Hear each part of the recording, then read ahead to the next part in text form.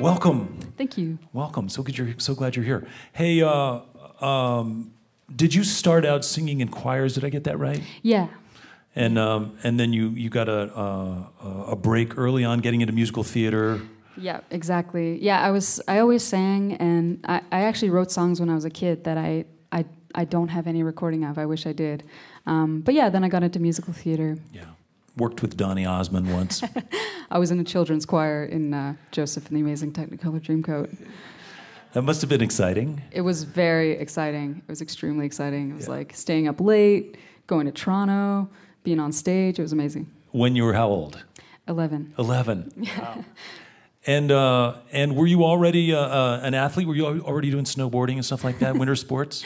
Yeah, actually, I grew up 5 minutes away from a ski hill. I'm sorry to say that in Colorado. It's not, it's like basically like a little lump. But yeah, I grew up next to a ski hill, and I grew up skiing and then snowboarding. Yeah, and you were, so you were a snowboard instructor. How do you know all this? You were a child actor, and you ended up, and I was amazed by just the list of credits. So TV shows and films, you've done a lot of stuff. Yeah. And do you still do that? No, not anymore. I'm a full-time musician. And so tell me about moving to Toronto. When you got there, was there a vibrant and welcoming music scene when you decided that that's what you were going to do? Yeah, I was so lucky. I moved to Toronto, I think, in 2002. And 2003, 2004 was the big explosion of Toronto and Canadian music. So like Arcade Fire, Broken Social Scene, all these bands, and so many others. It was an amazing time to be in Toronto. There was this very open spirit of like, anyone can be in a band, just go play music. And so I started playing in bands. And did you benefit, because I know Canada is pretty generous with artists in general, and sometimes helps support musicians and artists, but also helps make sure that they get exposure on national television and things like that. Were you the beneficiary of any of that stuff?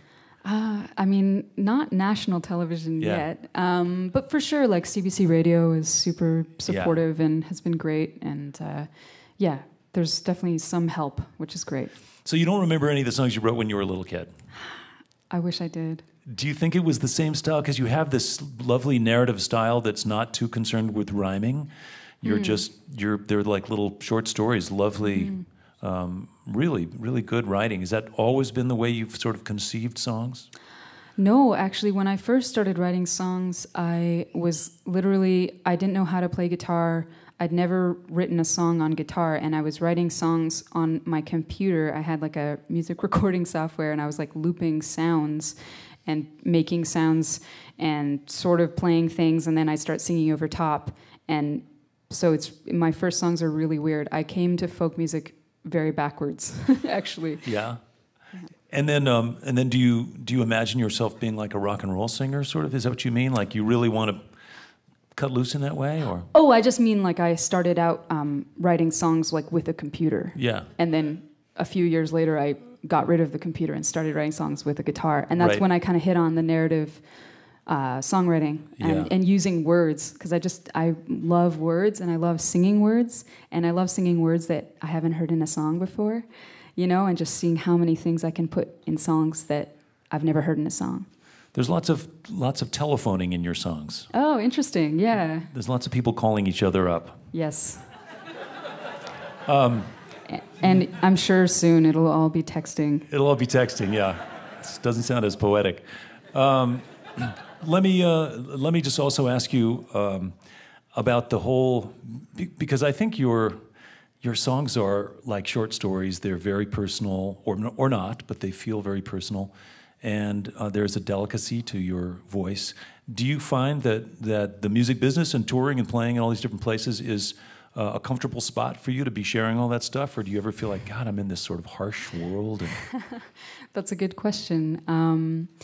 Yeah, I mean, I made a record a couple years ago, and I toured it alone with an acoustic guitar, like a parlor-sized acoustic guitar that didn't plug in, and I played all these bars, and it made no sense. but I kind of had to make it work for me, Yeah. you know, even though it was just the total wrong thing to do. Just for the battle scars, or for the battle, I don't know what was wrong with me. But yeah, it's definitely. I've always felt like I needed to find a way to include silence in my songs and include silence in the place where I am on stage, even if it's a loud, rowdy bar. Mm-hmm. But for sure, with a new record that I've just made, I definitely found myself drawn to drums and rhythm and trying to bring it to a stronger place. Yeah. Shall we have a little silence? A moment of silence. I do want to ask you briefly about, I mean, maybe I shouldn't, the weather station. Is that a name that just came naturally to you? I can't help but notice that we've got our mutual friend, Afi, who's Bahamas, and we've got Dallas Green, who's City and Color, and we've got Feist, and all kinds of people seem to have names that aren't their name, even if they're one person. Yeah, I think I have to blame that on Toronto, circa 2005 or so. I think when I first started playing music and recording music, and I had my MySpace page, and I was going to put my music up on my MySpace page, and like I didn't know anyone who used their name. Like to use your name was like this super bogus, like just not cool thing to do. So everyone had these monikers, and so I did too. And now, of course, we're all like, why didn't we just use our name? But, you know, it is an evocative name that I still can stand behind. Yeah, no, and it's strangely consistent with our theme this week, so we appreciate it. Yeah. Yeah. Well, listen, I'm glad you're here. I'm really enjoying your song. Let's get back to music. Okay, great. Thanks. Welcome back, if you would, the weather station, Tamara Lindeman.